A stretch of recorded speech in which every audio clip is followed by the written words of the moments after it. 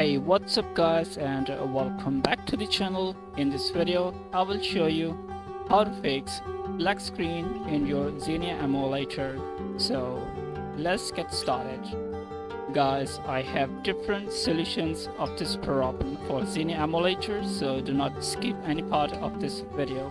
So first solution is, first of all, you need to open your configuration file of your Xenia Emulator, and make sure you are using Xenia Canary version. So do not use Xenia Master, use Xenia Canary instead of Master. Right click and open with, select notepad from here. Okay guys, scroll down over here and you can see render target path D3D12. You need to select this one,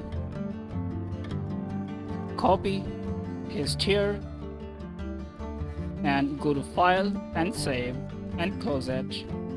So this is first solution of this problem for Xenia Emulator. And solution number 2, reopen your configuration file for Xenia, and you need to change max frames to 16, and go to file and save and close it. And solution number 3, reopen your Xenia configuration file and scroll down, and internal display resolution should be on 16, and file and save. And if you're still facing the issues for your Xenia after these settings, then I have another solution. Solution number 4, reopen your Xenia Emulator configuration file and scroll down and search for VSync settings. Over here, VSync should be on 2 and VSync interval should be on, and file and save. Solution number 5, reopen your Xenia configuration file and scroll down and search for GPU settings.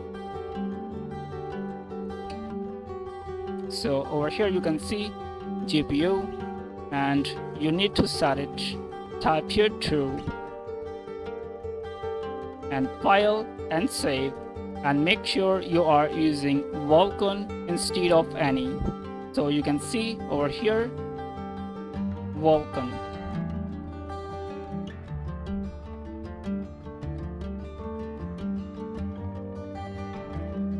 and go to file and save. And if you want to use Vulkan in your GPU settings, then make sure you have latest version drivers for your GPU device. If you have older version drivers, then you can face a lot of issues in your Xenia Emulator. Now close it. So after these settings guys, you can fix the issue for your Xenia Emulator. I hope you like this video, and thanks for watching.